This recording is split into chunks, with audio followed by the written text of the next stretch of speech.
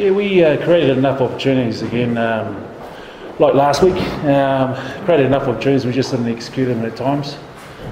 We certainly put the Bulls under pressure, and in saying that, the Bulls played really smart as well. Once they lost their flanker early in the second half, they played smart rugby, and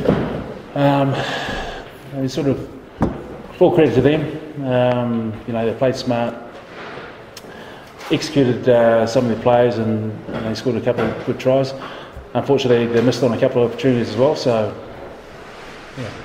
yeah, I mean, we sort of play a different style of rugby to most teams, and we're not the biggest group, so we want them to play.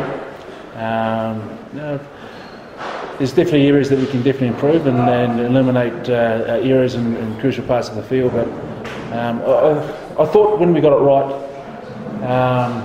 we can make any team look pretty ordinary at times. We did that tonight. Unfortunately, we didn't have enough points to win the game.